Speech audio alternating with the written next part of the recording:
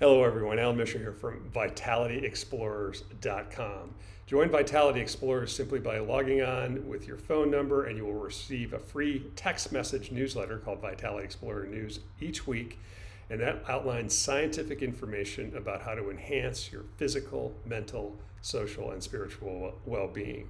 Now today we're going to be talking about how to stockpile health. This is part of the Ignite Vitality program, and specifically we're going to talk about why muscle matters. Now remember, your vitality is associated with your physical, mental, social, and spiritual well-being. They're interdependent, and you can't be vital by being idle. So if you're sitting on the couch like Homer Simpson, eating pizza, drinking beer, and not taking care of yourself, it is impossible to be vital. What I recommend for my students, my clients, and for myself and my family is to make regular deposits in your Vitality bank account. Now, all of us have talked about or been told that we need to put away money for our 401ks or our IRAs so we have enough money when we retire. But how many people have told you to put away or to stockpile health for your retirement or for next week or for next year? That's what we're going to be talking about today. And the first tip is to exercise relentlessly. Yes, I said that, exercise relentlessly. That means stretching, strengthening, and aerobic activity.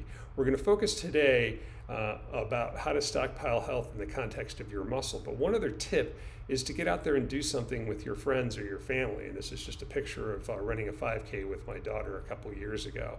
You can hit that social and physical pillar of vitality by doing this with a friend or family member. Okay, so let's jump into why muscle matters. Muscle matters because it helps maintain your body temperature, it generates force, facilitates movement, but also it's the main protein source of your body. Now think about that. If you eat a steak, it's all protein, but your own muscle is also protein, and it's 40% of your muscle, of your body mass when you're a young adult.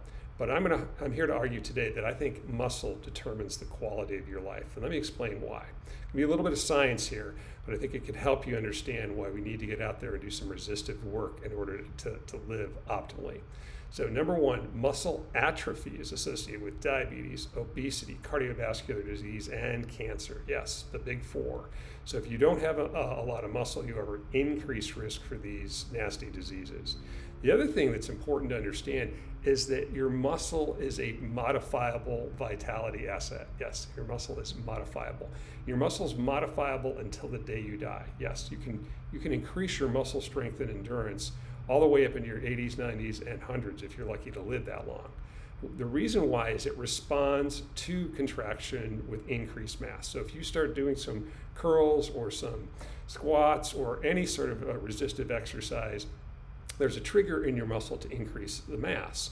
And the important thing we're going to talk a little bit more today about is that when you do that for about 20 minutes, and that could be riding a bike, that could even be an aerobic type of activity, you release myokines. Write that word down, myokines. That's what happens in response to contraction. Now, you're asking yourself, what is a myokine? I did that myself as well. And what's important to know as we go through the slides here backwards and then forwards is that a myokine is a protein that is released from your muscle when you contract it. And the most important one, or one of the most important ones, is brain-derived neurotrophic factor. Now, you don't need to remember that name, but it's a very, very important thing that happens when you do exercise, and specifically when you contract your muscles. And it's associated with better sleep. It's also associated with better cognition and better ability to protect against neurodegeneration. So this is really important, and the references are heard down in the bottom left. But myokines can increase synaptic strength. So synapses are those things in your brains where two neurons are talking to each other. And if you release these myokines, these little growth factors and proteins that are associated with exercise, you can actually antagonize the processes that are associated with Alzheimer's disease. So one of the conclusions of this particular study was that exercise may protect the brain against neurodegeneration.